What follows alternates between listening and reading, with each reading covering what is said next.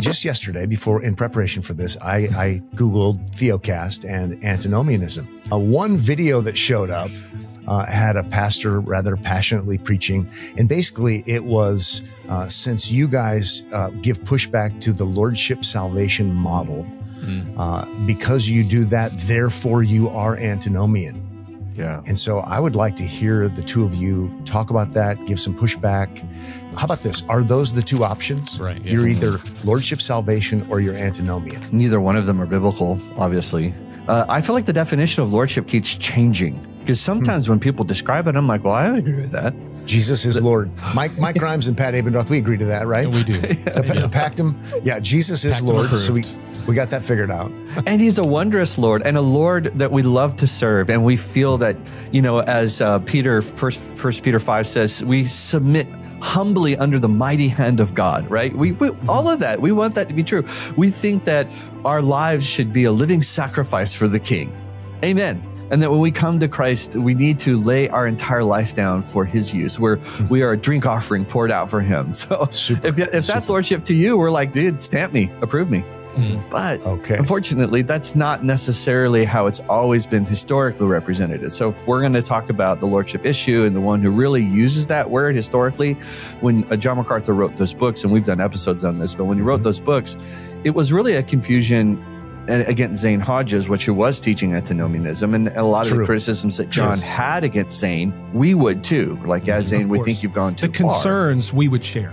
Yeah. Right. Yes. But the responses we felt like were not really staying in line with Scripture, specifically in the area of the order of salvation, like how one comes to faith in the gospel. And so what we're trying to push back on is saying that to repent of your sin, to turn away from your sin, to stop sinning, and then believe the gospel is not the way in which Lordship in Scripture works. The way in which we would say biblically and historically, and really the Reformed faith fought for this, and we would even encourage you to read Dr. Ferguson's book on the Merrillmen, which is an older debate about the same issue. Yep, is called that the whole Christ. The whole Christ. Yeah, we believe that the gospel preached to the believer. When the Holy Spirit comes, he regenerates the heart, plants faith in us, and that faith then leads to repentance. So you can say to someone, repent and believe, because that becomes the fruit of the gospel. That becomes the fruit of our faith, versus requiring faith and repentance before someone is actually saved. So if I can briefly. Yep. Sorry, just Pat. ever so quickly, Justin, especially if you make repentance some kind of change of behavior. That's right. Right. Correct. So especially if you're defining it that way, you don't clean up your life and repent in that sense, and then God saves you, because that would be a form of works, prerequisite. So great point. Repentance it's a change of mind, but it's also a turning. And the turning emphasis typically that's made in the church today is a turning from sin. And I think we ought to rightly emphasize the turning to Christ, casting ourselves on him. Where there's some confusion, especially this is, I think, more apparent in the earlier editions of the Gospel According to Jesus by John MacArthur. There's a redefinition of faith. If I can, the Reformed through history, I can say that on here, right, Pat? The Reformed through history have agreed that where there is saving faith, there will be repentance. Where there is saving faith, there will be obedience. Where there is saving faith, there will be a desire to obey. That's right. But those things are not a part of faith.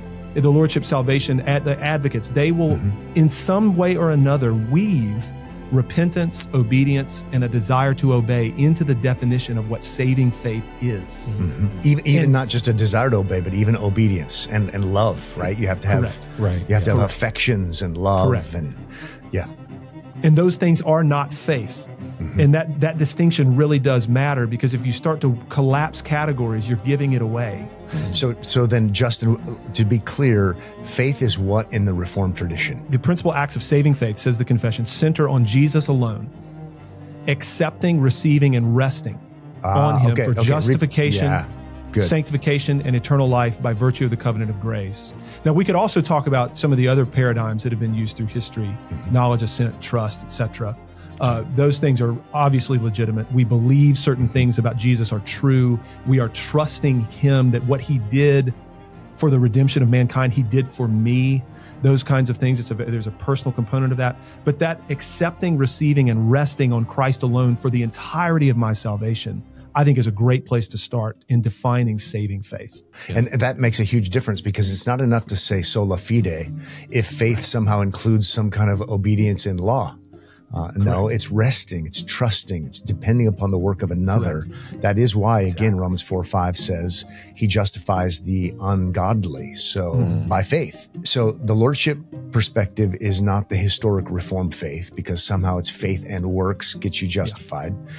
The supposed opposite, or the only other alternative is antinomianism, and you can live however you want to live, and God's law doesn't matter how you live, right?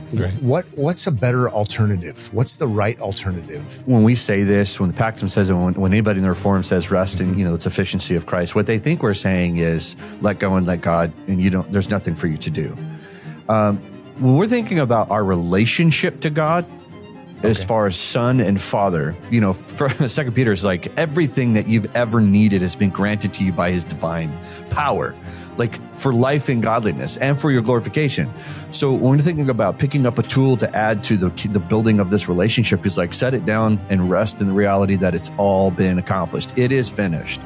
That's the resting part we're talking about. But that doesn't mean that there isn't work for us to do, because what does Jesus say? Come to me and I will give you rest, for my yoke is easy, my burden is light. There is work for us to do. Excellent point. Excellent. But it is not the work of salvation. That's been given to us. It's the work of proclamation. It's the work of sharing love, right? We love because he first loved us.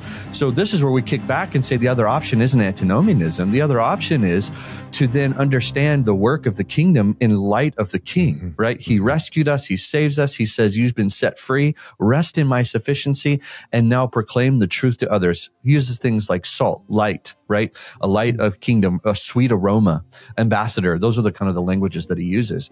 So what's so hard for people is that Justin and the Reformed and Pactum, we all believe that God absolutely calls us to obey and wants us to obey, and dare I say, needs us to obey for the sake of proclaiming the good news around the world and for building up the body of Christ, but does not need your good works for your salvation or sanctification. And therefore you can rest there and work here. God expects us to sin. This is why 1 John says, tell him about your failure, so that you can be forgiven, your conscience can be set clean, and that you could go back to doing the work of honoring him and the work of the kingdom. But you should never think, oh, my sin now is causing me to really question my relationship with God. Look, that was never started by your works, and it will not be affected by your works. Yet you want to reflect him and do his work because you're part of his family. Really understanding the difference between pietism and a biblical perspective of a relationship with God is what we're talking about here.